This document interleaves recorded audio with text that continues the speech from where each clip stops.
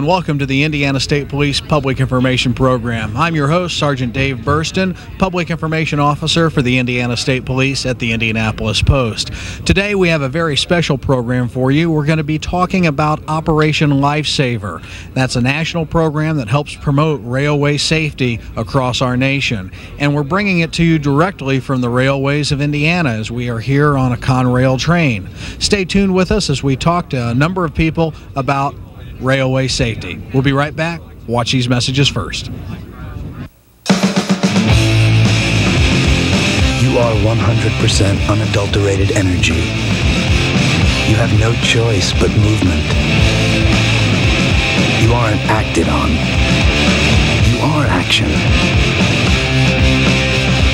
You have the power to make the world a better place. You already know how to do it. Volunteer now for the American Red Cross. Call your local chapter for details.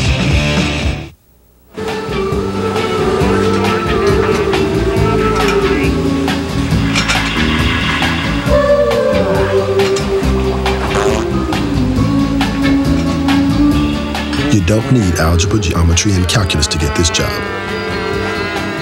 Now, if that doesn't convince you to take math courses, I don't know what will. Call NACME. We'll tell you what you need to do.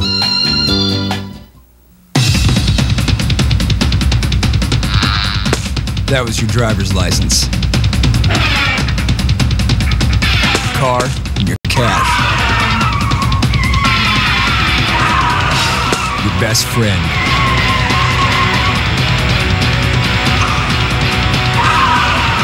Your freedom. Oh, and then there's you. Wear a safety belt and don't drink and drive. The police will nail you and getting busted bites.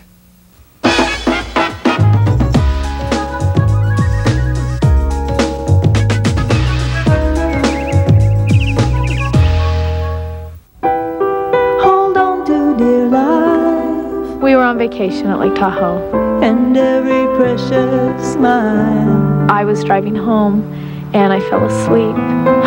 I remember just wondering when we were going to stop rolling. When we finally did, I said, where's McKay? And my husband said, he's in his car seat. He was safe. Hold on to dear life.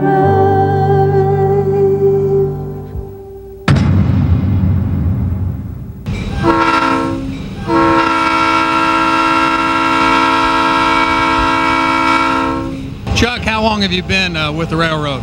I've been with the government for 25 years. And could you tell us a little bit about your position?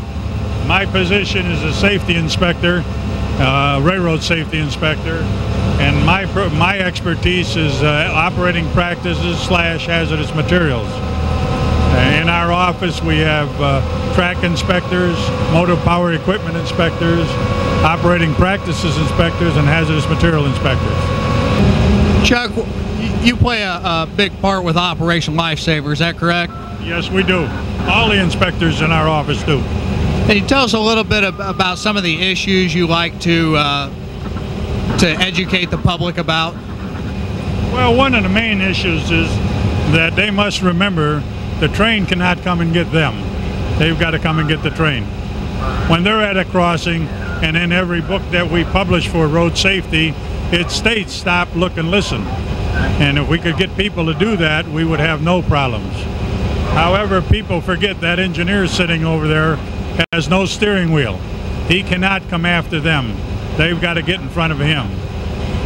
We hear the news all the time about train hits vehicle. In most cases, the train did not hit the vehicle hit the train.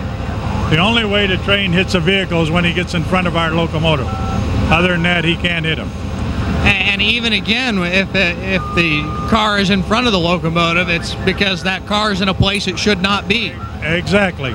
He's either run around the gates or he's disregarded the crossing. He's trying to beat the train, and this is where we end up with our fatalities. Now, have you actually witnessed a collision yourself? No. That's fortunate to be able to say. Yes, I'm very fortunate. No. I investigate them, but I haven't witnessed any of them. Now, when you conduct these investigations, out of the number of crashes you've investigated, what would you say are the number where people actually survive versus where people are actually killed? Well, you know, it's a rarity when they survive a train, car, automobile accident, simply because of the difference in volume. This locomotive is the same principle as you running over a pop can with your automobile. When he hits a motor vehicle, sometimes he doesn't even know it until he sees the debris flying. Then he realizes he struck something. Now, in those times where you've been able to speak to survivors that were in a car or to witnesses, what do they usually say? Do they never even look at the crossing, or did they just misjudge the speed of the train and thought they could beat it? Well, I discussed this with a state trooper one time, and he told me he was sitting at the crossing, and this young lady pulled up with 2 children in the car, looked directly at his patrol car, and then pulled right in front of the train. Goodness. He had no idea why, and he could not, even when he talked to her later, as sad as it was, her 2 children were killed. Chuck, tell us some of the other concerns that you have with our Operation Lifesaver and also in your position as an inspector. Well, I think it would mainly be that if we can get out and educate more and more people, you know, if we save one life, that's all that really counts. It makes my job easier, and it makes your job easier. And it makes his a lot more pleasant, because he's the one that actually suffers when he hits a vehicle. As I said before, the last thing he sees when he hits a vehicle is those 2 eyes looking up at him, and there's absolutely nothing he can do. In talking about there's nothing that he can do, explain to the people that are watching this program, how long does it take a locomotive like this to stop once the brakes are applied? Well, that depends on his speed, but I'll give you an example of an accident I investigated out in New Jersey. The locomotive, which was a GG1, the old Pennsylvania's GG1, was traveling at 60 miles an hour and hit a 35-ton tamper on his track and took it 2,800 feet down the track before he stopped. So that gives you an idea. So over a freight train with 100 cars, it'd take him a good mile to stop at 50 miles an hour. Someone once said, we all come into this world alone, and we leave the same way.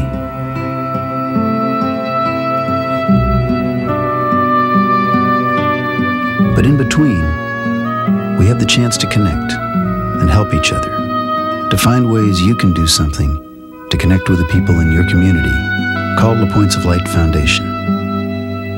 Do something good. Feel something real.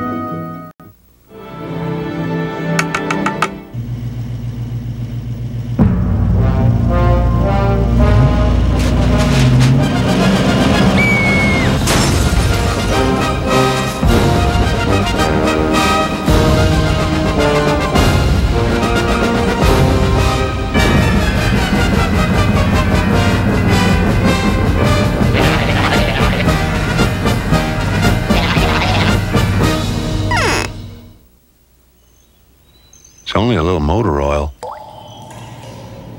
What difference is one drop of paint going to make? This much fertilizer isn't going to pollute anything. You're looking at a sea of excuses, created drop by people like you and me. Our waters can be saved if each of us does their part. Drop by drop. If we all do a little, we can do a lot. Brought to you by the Natural Resources Defense Council, the EPA, and the Ad Councils of the US and Japan.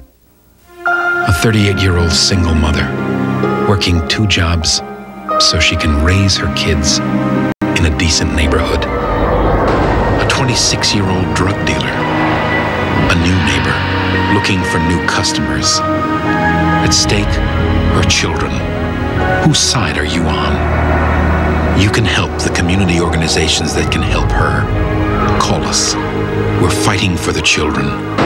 Whose side are you on? Sarah is a lot like you and me. She loves pepperoni pizza and spy novels. She likes her work. She doesn't drink or do drugs. And one day, just like you and me, she was in a hurry. So she ignored the speed limit and drove too fast. Speeding gets you nowhere fast.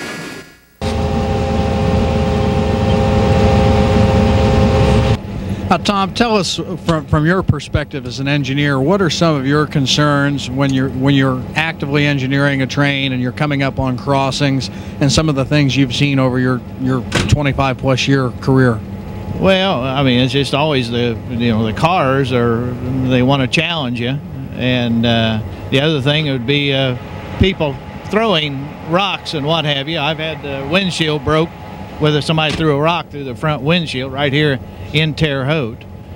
So I think people just fail to realize how critical that is, because that can not only injure you, but it puts everybody in jeopardy that's on the train, if it's a passenger train or even if it's just a freight train, all the other people that are working. Yes, that's right. And two overhead bridges are pretty bad. You always got to watch people on overhead bridges that they want to drop things on you as you go under. Now, in your career, and I hope I'm not stirring any bad memories, have you had the misfortune to have a collision? Oh yeah, I have. Would you care to share any of that with us?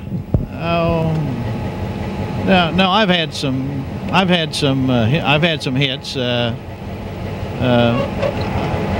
They weren't all fatalities. I've had a couple. I hit a guy down at Gosport one time. He was drunk and he was parked on the rail, and didn't even hurt him. He walked away. We shoved his pickup about a quarter of a mile down the track, and with him in it. I guess that's one you can talk about because nothing happened, but. Also, here an example of somebody intoxicated parking his track on the rail, and then fortunate enough to talk about it. But that's not always the case, being able to talk about it after the fact. That's right. No.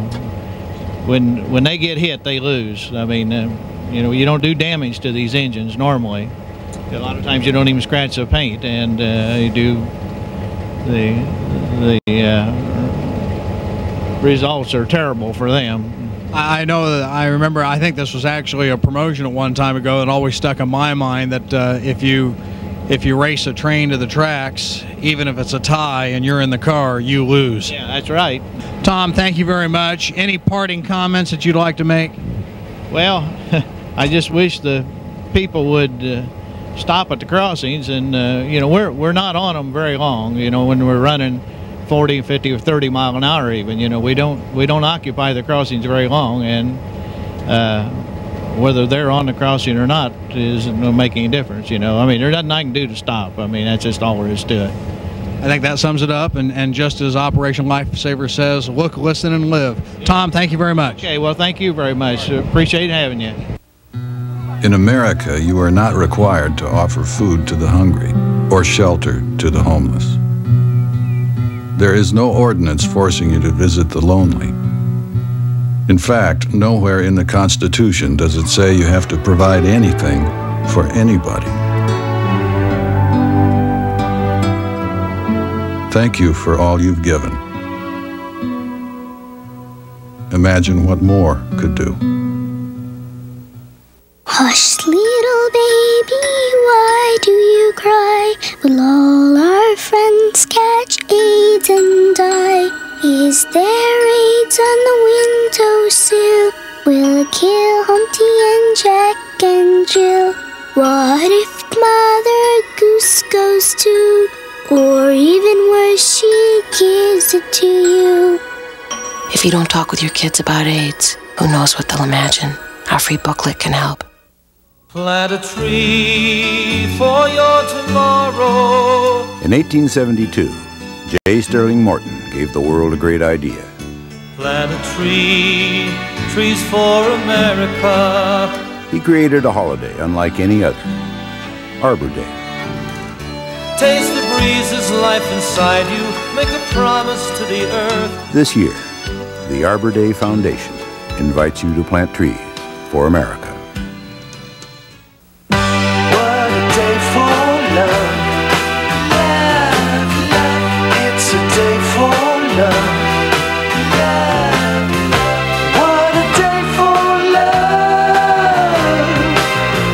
It's a lovely day.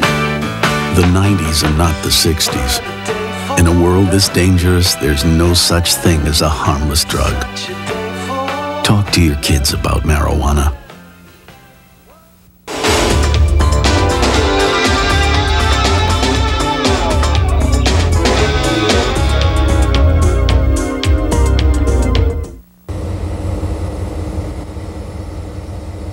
Hi folks, my name is Rick McIntyre and I'm with the Conrail Safety Department, and one of our big thrusts with Operation Lifesaver, of course, is to have the Operation Lifesaver trains.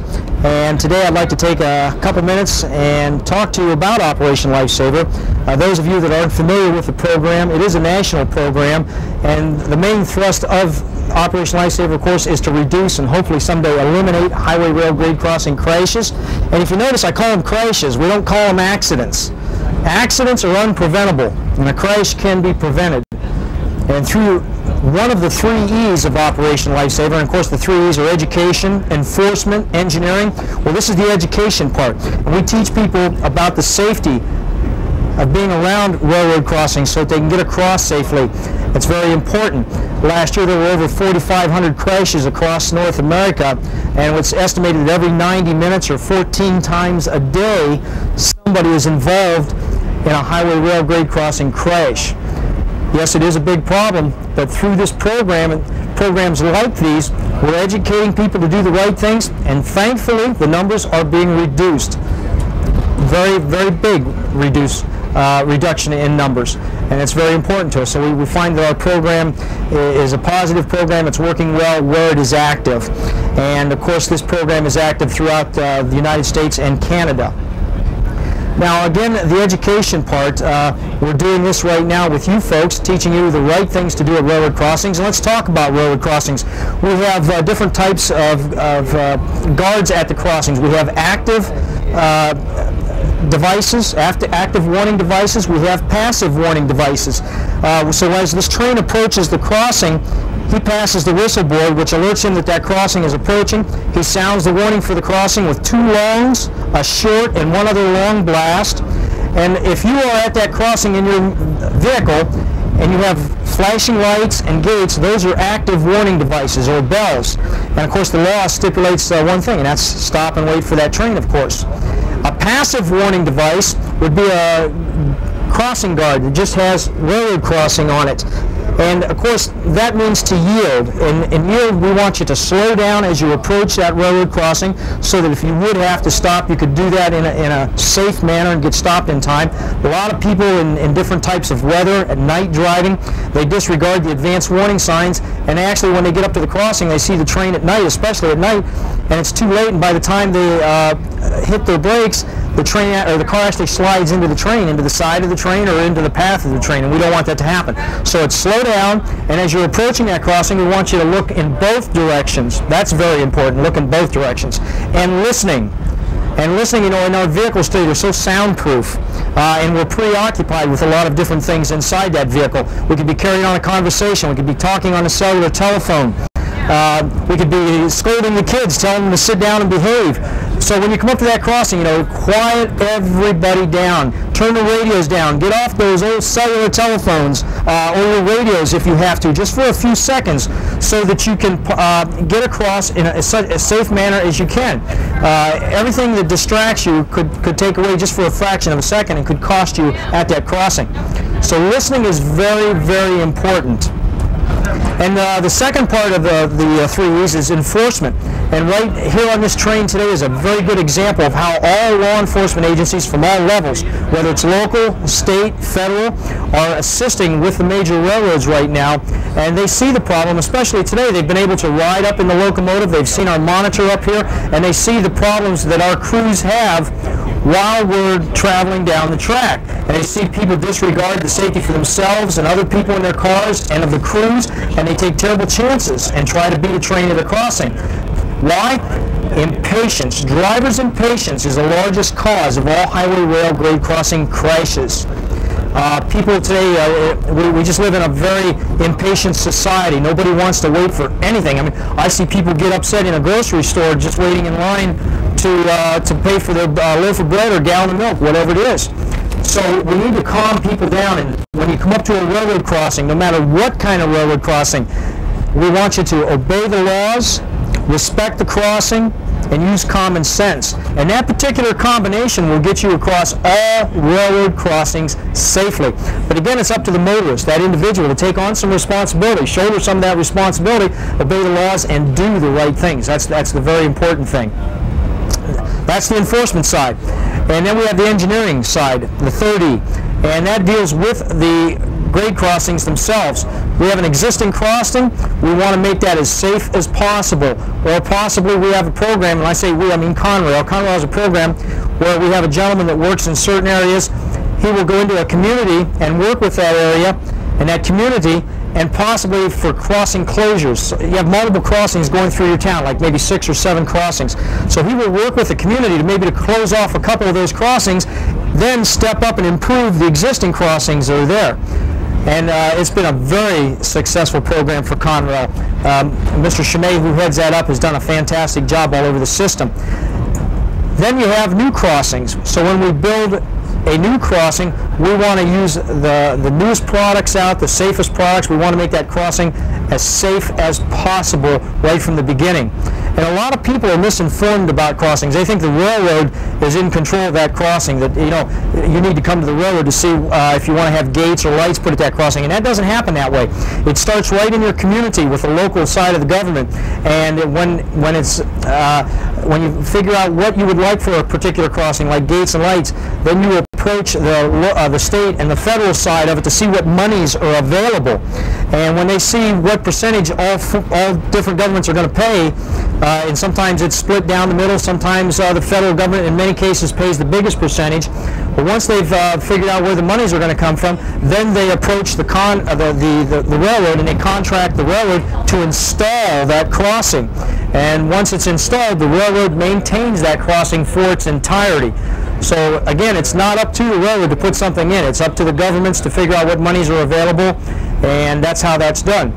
And the least amount of money that's put into a crossing with some lights would be $50,000 or more. So it's very expensive. But a lot of people say, well, you need gates and lights at all the crossings. Well, that doesn't work that way. For instance, over 50% of all crashes occur at crossings with flashing lights and gates. They happen on beautiful days like we have right here today for this train ride. They happen within a 25-mile radius of their home. And a lot of people say, well, why don't you slow the train down? Well, the average speed of the train involved with all the crashes is anywhere between 35 and 40 miles an hour. So what is the answer? It's again education. We go back to that education part where we need to refresh adults' memories about the laws dealing with grade crossing safety. Just like I said, slow down, obey those laws, and use a little bit of common sense to get across safely. And the next thing we want to talk about too is Conrail's good slogan that we use everywhere we go, and that's, of course, when you come up to a railroad crossing, and again I emphasize any railroad crossing, we want you to look, listen, and live. And hopefully you'll keep those words in your head and get across all grade crossings safely.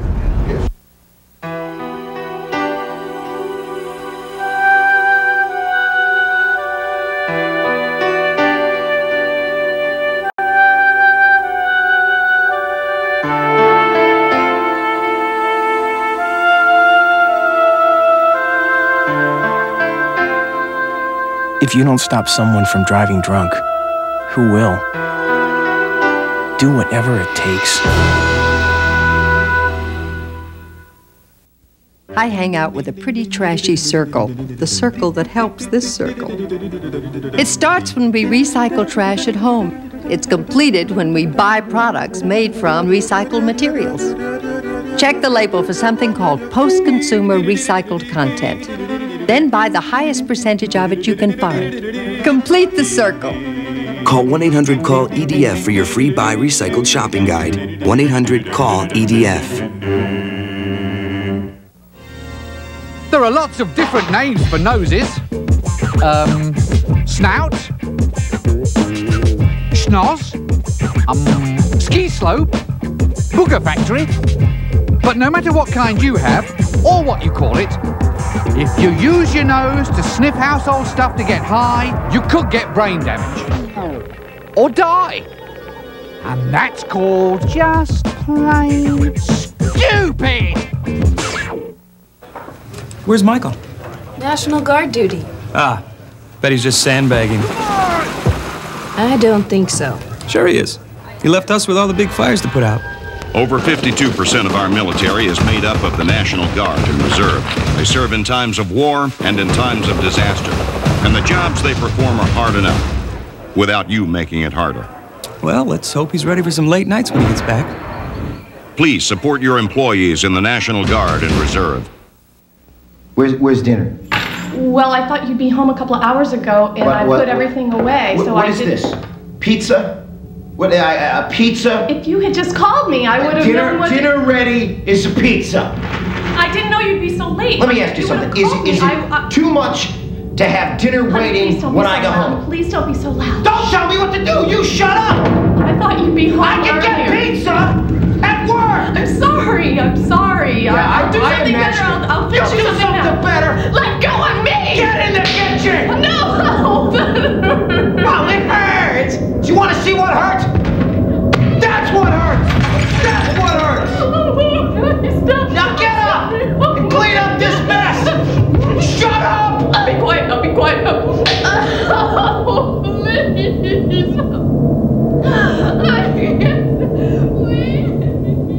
For information, call 1-800-END-ABUSE. Garfield, we're not going anywhere until you use that safety belt. Okay, let's go. Safety belts save kids. Buckle them up every time. We hope you've enjoyed this edition of the Indiana State Police Public Information Program and the information we've brought to you about Operation Lifesaver. From speaking with the engineer, to the federal safety officials, to the public spokesperson that talked about Operation Lifesaver. The whole idea is to make your driving experience a safer one, especially when it comes to the point of coming to a railroad crossing and making sure you get across safely. Remember what they say at Operation Lifesaver. Look, listen, and live. And just like when you're in a car, we ask you to buckle up because the life you save may be your own or that of somebody you love. Till next time, take care. Bye-bye.